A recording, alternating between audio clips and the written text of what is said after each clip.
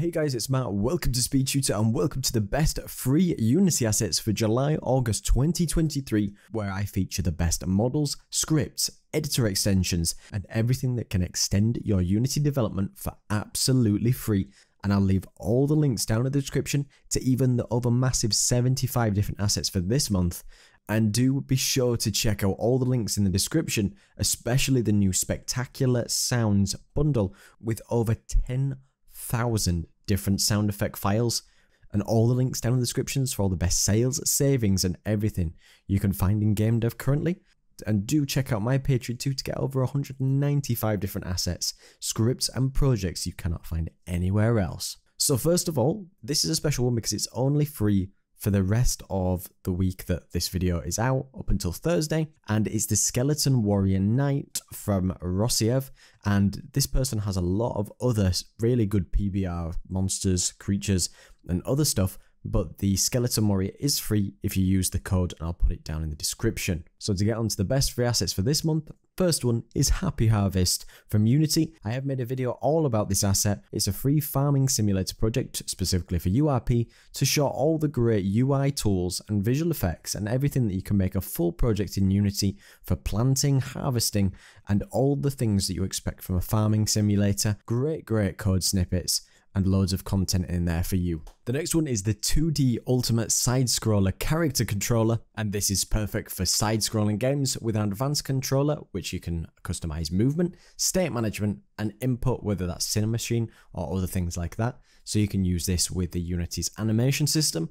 Really polished, really nice to take into account moving platforms, slopes. The next one is something called Saved Settings, and this is a range of game settings which are just suitable out of the box. It's got already set up for UI buttons, toggles, sliders, drop downs, all the UI elements which you can save, key bindings resolution, anti-aliasing, full screen VSync, like my tutorial down in the description too, which shows you how to make a menu just like this. The next one is the FPS or third-person map Constructor, which is a military outpost with structure and modular assets.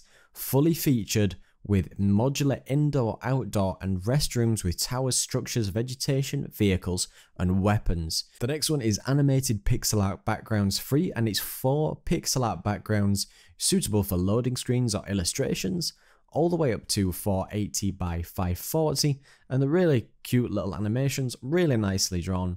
The next one is the Go Systems third-person controller template, and it's a full system, whether you're experienced or not. It comes with basic locomotion, ragdoll system, camera support, IK support, zipline systems. You can set it up in just one click. It's got an event system, so you can do all actions, and you can add effects and sounds really easily. The next one here is something called Control Rig. This is a great way to set up inverse kinematics for characters, and it's a fully animation rigging package with one click to use on humanoid characters. So you can simply just select your character, build a rig. You can have automatic bone and constraint configuration. You can have something that's really easy to use, and flexibility, and this automates the work that you'll need for using any sort of type of animation. Next one is something called Neato Tags, which is a really cool little thing, which is a tagging system for game objects. So it's a system that uses scriptable objects, so you can have multiple tags per game object in a really nice way, so you can click on the game object and realize that maybe what that was for or what things it actually does. Really great little solution. The next one is something called Tetra Attributes, and it's a selection of attributes that can make your Unity editor look a little bit more organized and clean. Tile, read only, draw if, a help box, a minimax slider, snapped slider, required, reference path, or a button.